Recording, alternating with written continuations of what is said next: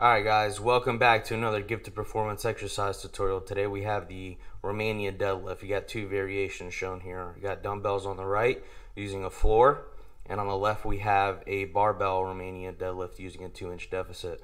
That deficit allows for a larger range of motion, so a better stretch on the eccentric, where you're going to get a little bit more muscle fiber tension there. So if you're comfortable with that, if you've used the floor and you think you can allow yourself a little bit more range of motion on that eccentric, go ahead and try that out. Key part of this movement here, it's a hip hinge movement, so you want to keep your legs, knees slightly bent. You want to keep your legs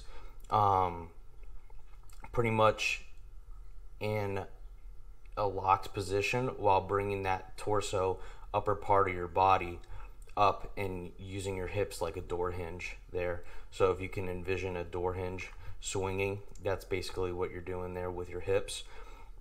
I'm pushing my hips through a little bit at the top, squeezing my glutes and my hamstrings. I'm using the balls of my feet, my toes and my heels to grip the floor, so I get a nice contraction. On the way down, I'm still gripping the floor with the balls of my feet, and I'm trying to stick my butt out as far back as I can to create a nice stretch on the way down on that eccentric there.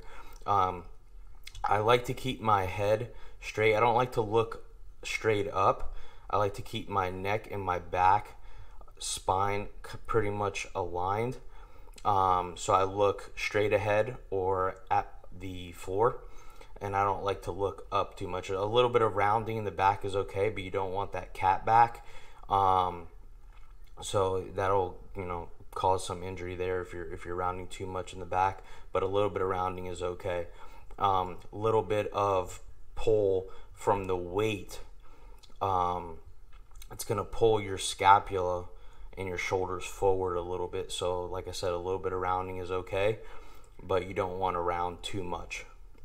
Some people use a belt. I don't like to use a belt because this is an exercise that uses a lot of your core, so I like to contract my trunk and my abs as I'm doing this exercise, but really focusing on bringing that butt out and backwards and getting a nice stretch on those hamstrings there. I squeeze the glutes and the hamstrings a little bit at the top, but the eccentric is where I'm getting most of my work done.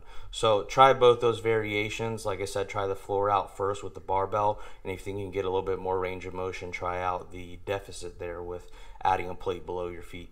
That's pretty much it for the Romanian deadlift.